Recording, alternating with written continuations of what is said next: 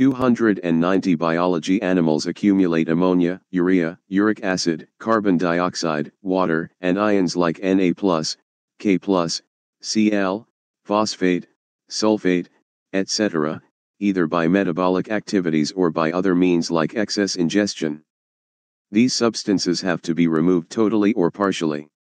In this chapter, you will learn the mechanisms of elimination of these substances with special emphasis on common nitrogenous wastes. Ammonia, urea, and uric acid are the major forms of nitrogenous wastes excreted by the animals. Ammonia is the most toxic form and requires large amount of water for its elimination, whereas uric acid, being the least toxic, can be removed with a minimum loss of water. The process of excreting ammonia is ammonotelism. Many bony fishes, aquatic amphibians and aquatic insects are ammonotelic in nature. Ammonia, as it is readily soluble, is generally excreted by diffusion across body surfaces or through gill surfaces, in fish, as ammonium ions. Kidneys do not play any significant role in its removal. Terrestrial adaptation necessitated the production of lesser toxic nitrogenous wastes like urea and uric acid for conservation of water. Mammals, many terrestrial amphibians and marine fishes mainly excrete urea and are called ureatelic animals. Ammonia produced by metabolism is converted into urea in the liver of these animals and released into the blood, which is filtered and excreted out by the kidneys. Some amount of urea may be retained in the kidney matrix of some of these animals to maintain a desired osmolarity. Reptiles, birds, land snails, and insects excrete nitrogenous wastes as uric acid in the form of pellet or paste with a minimum loss of water and are called uricotelic animals.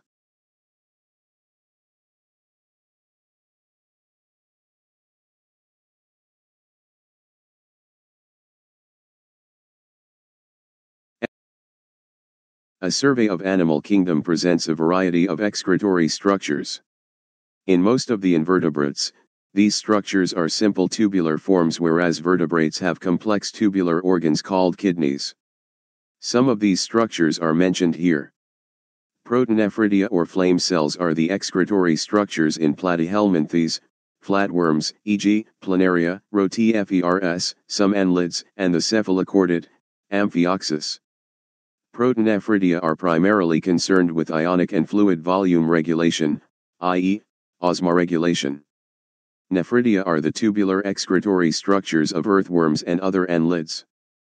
Nephridia help to remove nitrogenous wastes and maintain a fluid and ionic balance. Malpighian tubules are the excretory structures of most of the insects, including cockroaches. Malpighian tubules help in the removal of nitrogenous wastes and osmoregulation. Antennal glands or green glands perform the excretory function in crustaceans like prawns.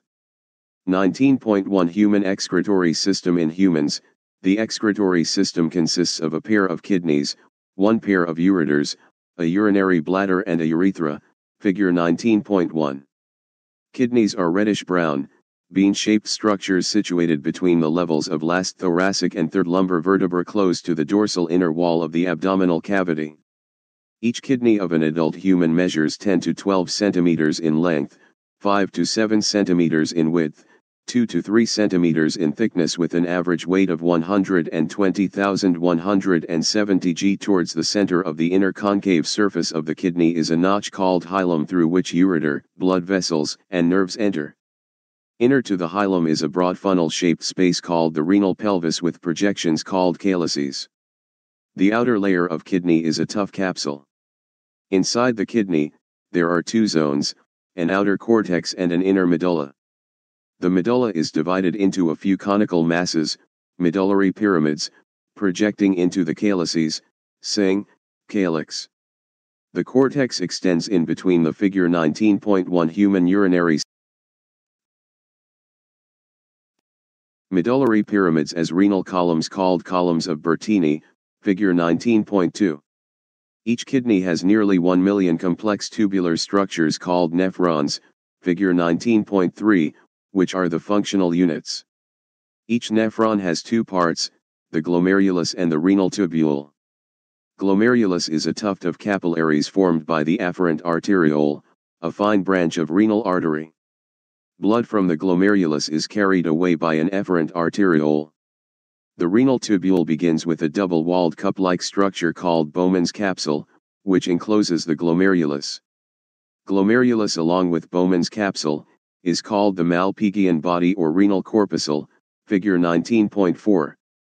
The tubule continues further to form a highly coiled network, proximal convoluted tubule, figure 19.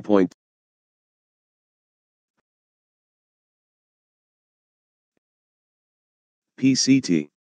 A hairpin-shaped Henle's loop is the next part of the tubule, which has a descending and an ascending limb.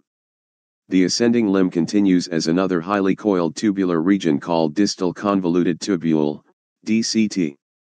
The DCTs of many nephrons open into a straight tube called collecting duct, many of which converge and open into the renal pelvis through medullary pyramids in the calyces. The Malpighian corpuscle, PCT, and DCT of the nephron are situated in the cortical region of the kidney, whereas the loop of Henle dips into the medulla. In majority of nephrons, the loop of Henle is too short and extends only very little into the medulla. Such nephrons are called cortical nephrons. In some of the nephrons, the loop of Henle is very long and runs deep into the medulla. These nephrons are called juxtamedullary nephrons. The efferent arteriole emerging from the glomerulus forms a fine capillary network around the renal tubule called the peritubular capillaries. A minute vessel of this network runs parallel to the Henle's loop, forming a U-shaped vasa recta. Vasa recta is absent or highly reduced in cortical nephrons.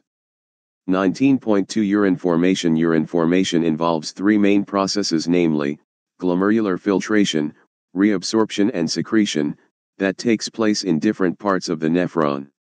The first step in urine formation is the filtration of blood, which is carried out by the glomerulus and is called glomerular filtration.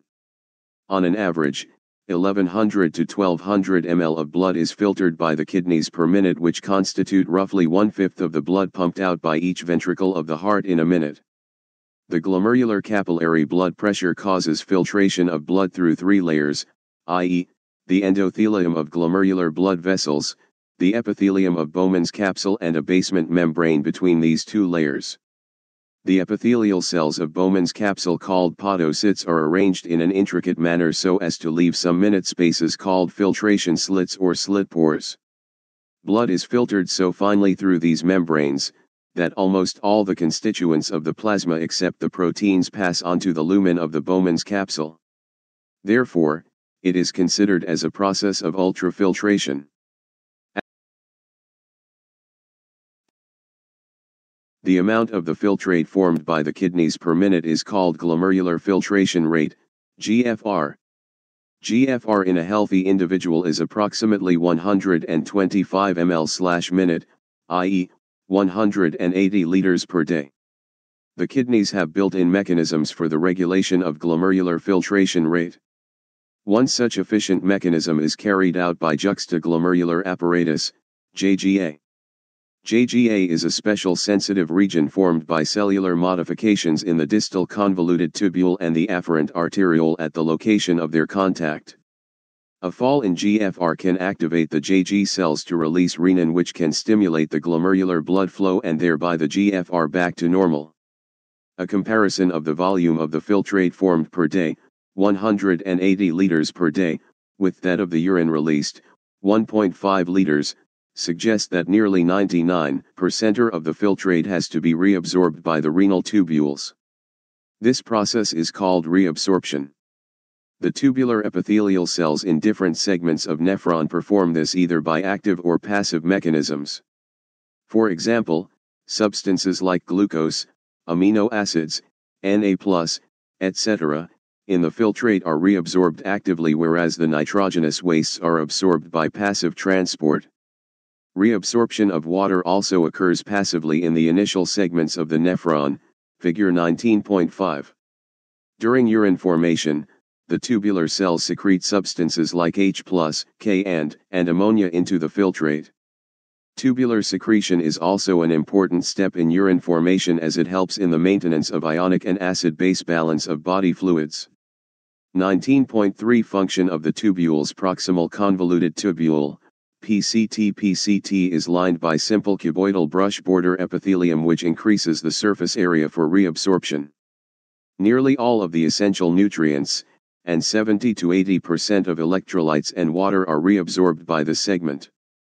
PCT also helps to maintain the pH and ionic balance of the body fluids by selective secretion of hydrogen ions, ammonia, and potassium ions into the filtrate and by absorption of HCO3 from it.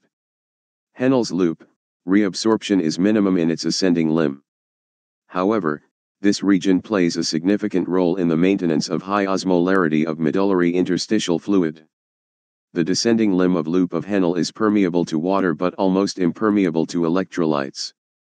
This concentrates the filtrate as it moves down. The ascending limb is impermeable to water but allows transport of electrolytes actively or passively. Therefore, as the concentrated filtrate pass upward, it gets diluted due to the passage of electrolytes to the medullary fluid. Distal convoluted tubule, DCT conditional reabsorption of Na and water takes place in this segment. DCT is also capable of reabsorption of HCO3 and selective secretion of hydrogen and potassium ions and NH3 to maintain the pH and sodium-potassium balance in blood. 2. Figure 19.5 Reabsorption and secretion of major substances at different parts of the nephron, arrows indicate direction of movement of materials. 2018-19. 296 Biology. Collecting duct. This long duct extends from the cortex of the kidney to the inner parts of the medulla. Large amounts of water could be reabsorbed from this region to produce a concentrated urine. This segment allows passage of small amounts of urea into the medullary interstitium to keep up the osmolarity. It also plays a role in the maintenance of pH and ionic balance of blood by the selective secretion of H and K and ions, figure 19.5. 19.4 Mechanism of concentration of the filtrate. Mammals have the ability to produce a concentrated urine. The Henle's loop and vasa recta play a significant role in this. The flow of filtrate in the two limbs of Henle's loop is in opposite directions and thus forms a counter-current. The flow of blood through the two limbs of vasa recta is figure 19.5. Reabsorption and secretion of major substances at different parts of the nephron, arrows indicate direction. 19.4 Mechanism of concentration of the filtrate. Mammals have the ability to produce a concentrated urine. The Henle's loop and vasa recta play a significant role in this. The flow of filtrate in the two limbs of Henle's loop is in opposite directions and thus forms a counter-current. The flow of blood through the two limbs of vasa recta is figure and ionic, also in a counter-current pattern. The proximity between the Henle's loop and vasa recta, as well as the counter-current in them, help in maintaining an increasing osmolarity towards the inner medullary interstitium, i.e., from 300 mmol, 1 in the cortex to about 1200 mmol, 1 in the inner medulla. This gradient is mainly caused by NaCl and urea. NaCl is transported by the ascending limb of Henle's loop, which is exchanged with the descending limb of vasa recta. NaCl is returned to the interstitium by the ascending portion of vasa recta. Similarly, small amounts of urea enter the thin segment of the ascending limb of Henle's loop, which is transported back to the interstitium by the collecting tubule. The above described transport of substances facilitated by the special arrangement of Henle's loop and vasa recta is called the counter-current mechanism, figure 19.6. This mechanism helps to maintain a concentration gradient, figure 19.6. Diagrammatic representation in the medullary interstitium. Presence of such interstitial gradient helps in an easy passage of water from the collecting tubule, thereby concentrating the filtrate, urine. Human kidneys can produce urine nearly 4 times concentrated than the initial filtrate formed. 19.5 Regulation of kidney function. The functioning of the kidneys is efficiently monitored and regulated by hormonal feedback mechanisms involving the hypothalamus, JGA, and to a certain extent, the heart. Osmoreceptors in the body are activated by changes in blood volume, body fluid volume and ionic concentration. An excessive loss of fluid from the body can activate these receptors, which stimulate the hypothalamus to release antidiuretic hormone, ADH, or vasopressin from the neurohypophysis. ADH facilitates water reabsorption from latter parts of the tubule, thereby preventing diuresis. An increase in body fluid volume can switch off the osmoreceptors and suppress the ADH release to complete the feedback. ADH can also affect the kidney function by its constrictory effects on blood vessels. This causes an increase in blood pressure. An increase in blood pressure can increase the glomerular blood flow and thereby the GFR. The JGA plays a complex regulatory role. A fall in glomerular blood flow / glomerular blood pressure / GFR can activate the JG cells to release renin, which converts angiotensin again in blood to angiotensin I and further to angiotensin II. Angiotensin II, being a powerful vasoconstrictor, increases the glomerular blood pressure and thereby GFR. Angiotensin II also activates the adrenal cortex to release aldosterone. Aldosterone causes reabsorption of Na and water from the distal parts of the tubule. This also leads to an increase in blood pressure and GFR. This complex mechanism is generally known as the renin-angiotensin mechanism. An increase in blood flow to the atria of the heart can cause the release of atrial natriuretic factor, ANF. ANF can cause vasodilation, dilation of blood vessels, and thereby decrease the blood pressure. ANF mechanism, therefore, acts as a check on the renin-angiotensin mechanism. 19.6 micturition urine formed by the nephrons is ultimately carried to the urinary bladder, where it is stored till a voluntary signal is given by the central nervous system, CNS. This signal is initiated by the stretching of the urinary bladder as it gets filled with urine. In response, the stretch receptors on the walls of the bladder send signals to the CNS. The CNS passes on motor messages 2000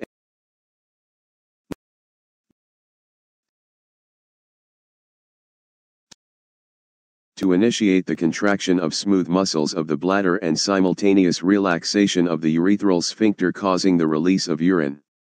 The process of release of urine is called micturition, and the neural mechanisms causing it is called the micturition reflex. An adult human excretes, on an average, 1 to 1.5 liters of urine per day.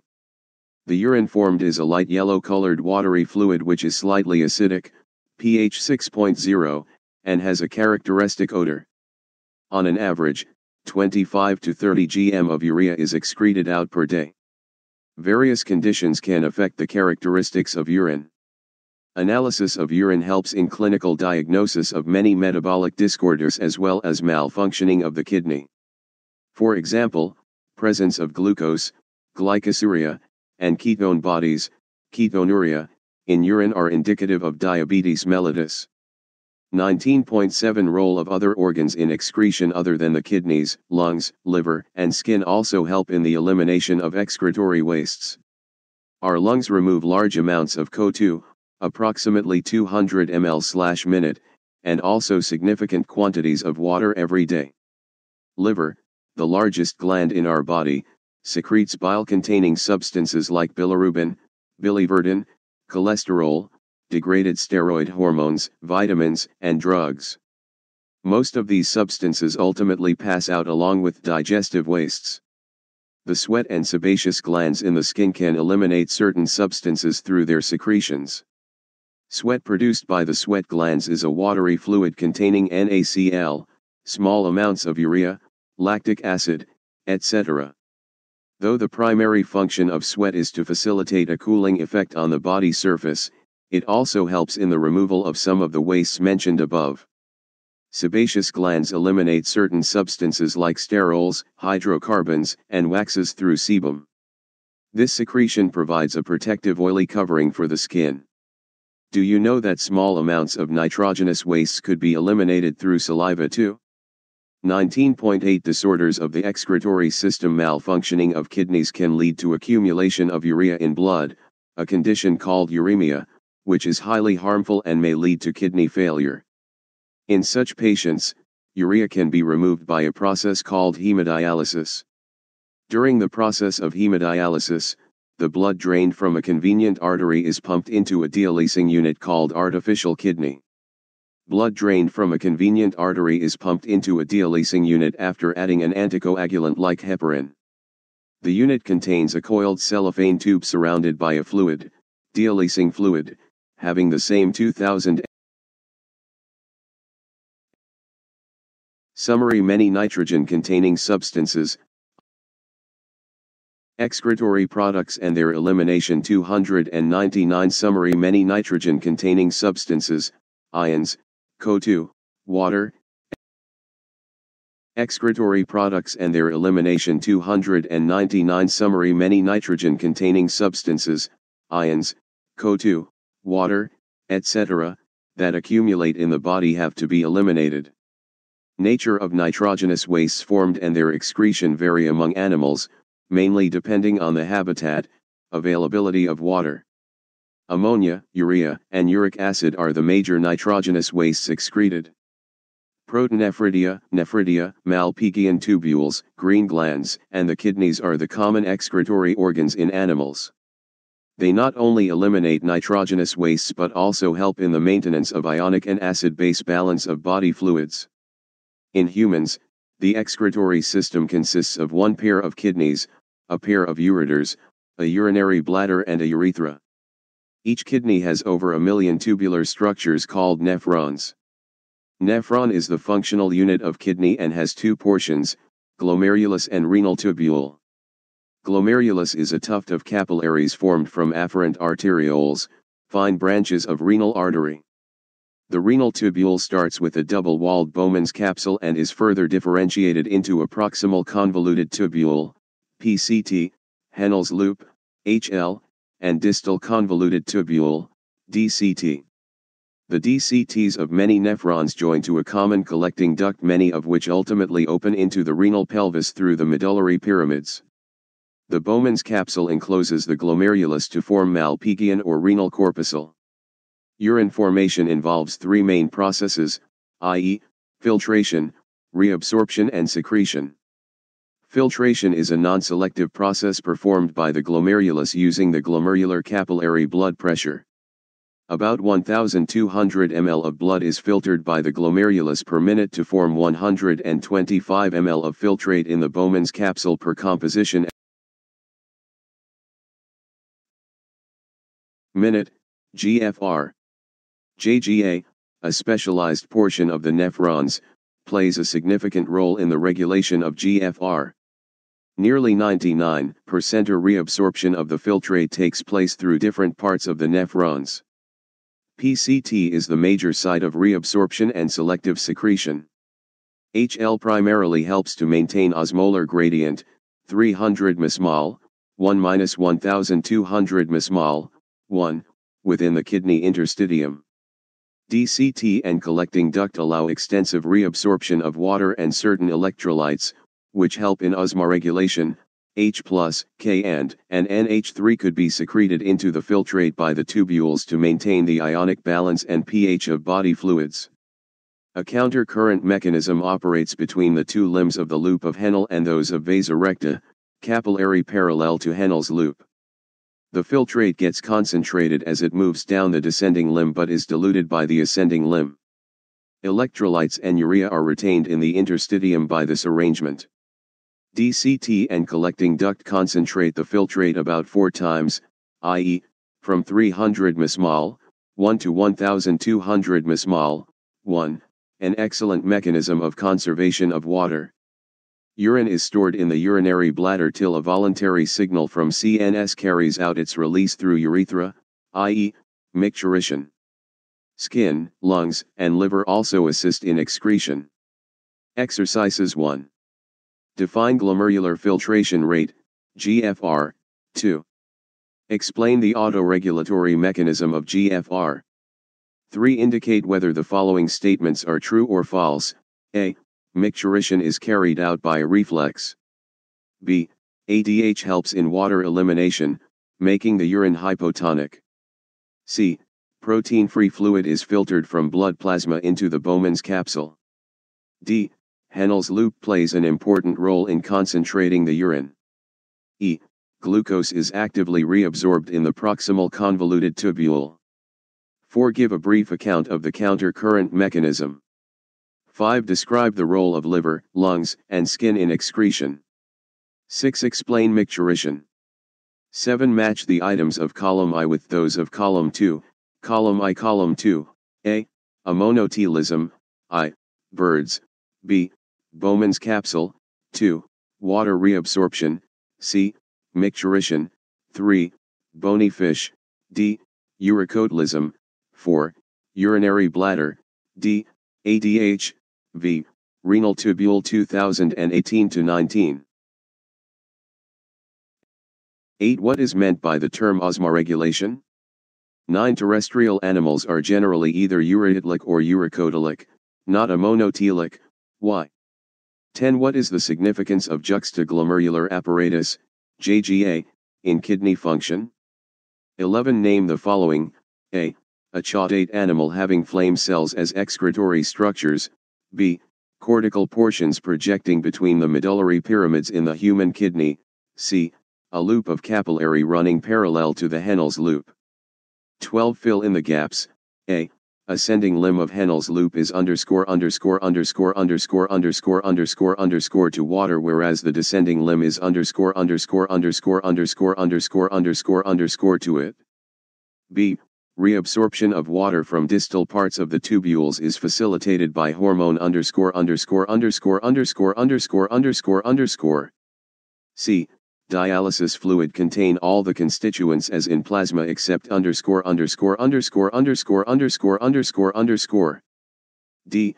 A healthy adult human excretes, on an average, gm of urea/day.